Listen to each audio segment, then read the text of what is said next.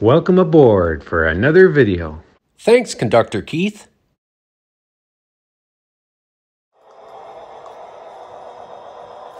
Now, Terry, what is this? A New York Central rail car? On your layout set in far eastern Ontario, Canada? Well, let me explain. So here we are in Embrun, Embrun in English, 20 minutes from my house in Castleman. We are in far eastern Ontario, and this, right along here, that is now a trail, bike trail and whatnot, was a New York Central railway line running all the way to Ottawa, Canada's national capital, where they had a rail yard.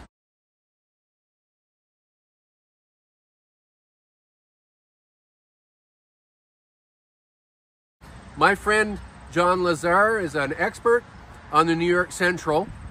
I thought I knew so much about Canadian railways. I've tons of books I've read over my whole life about railways in Canada. And until I moved here, I did not know that the New York Central ran a line through here until 1957. And the station behind me is a New York Central railway station. It's a mostly French community. This part of far eastern Ontario, which is near Quebec, is mostly French. And here's the railway station. Yeah, this should be open. Look at that. Look at the woodwork. Yeah. Here you go, John Lazar. This is for you. This video's for you, buddy. Look at that New York Central railway station. Closed when it was still the New York Central. There you go. Look at the desk. It's so nice. Yeah, it'd be cool if this was open.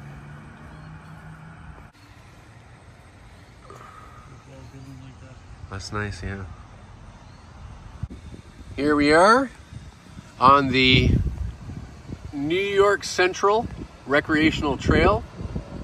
Now imagine, up until 1957, through here, New York Central freight and passenger trains. So this means, once I learned this, my fictional Penncross Railway of Eastern Ontario just had to have some New York Central equipment, because it does connect with the main lines of the area in my fictional railway. So here we are, still in the same town, and we have New York Central Avenue.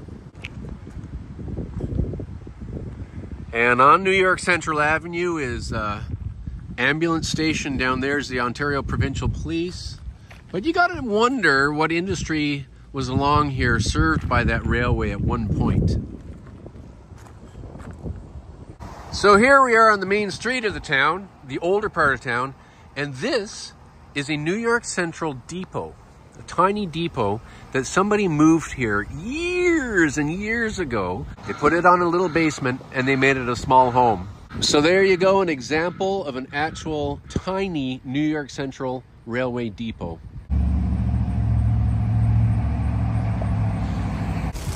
Well, you know, I gotta show you a few more things. So we drove 20 minutes from Embrun. We're here in Ottawa now, and we're about to go to the location of the New York Central Railway train yard.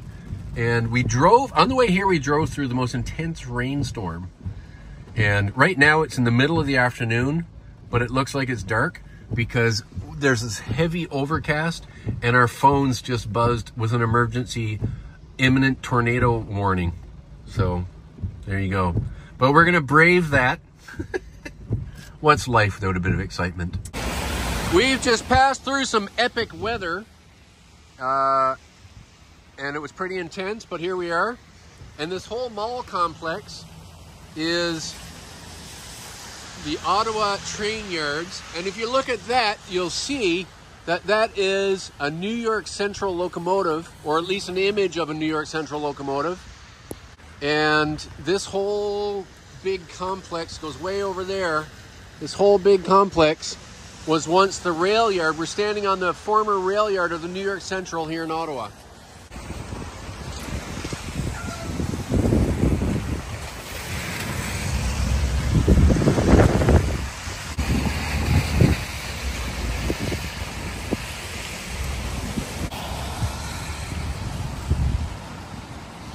So this is why I'm going to have some New York Central equipment on my fictional Pencross Railway of Eastern Ontario. This represents the first use of this new to me tank car on this layout.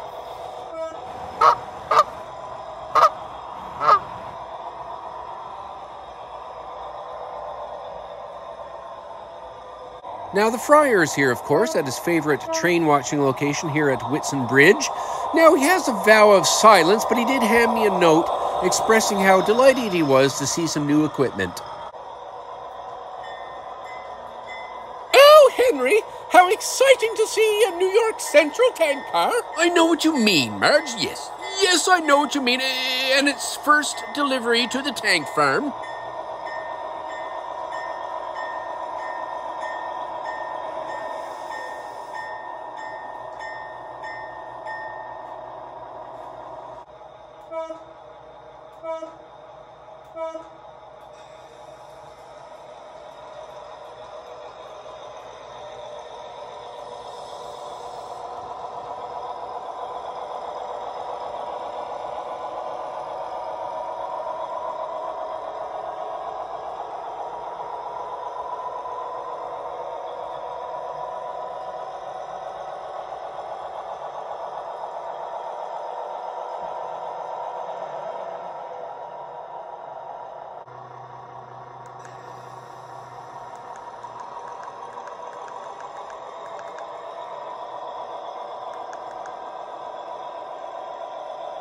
I hope you've enjoyed some of the actual history of the New York Central here and a little bit of my large-scale model railroad.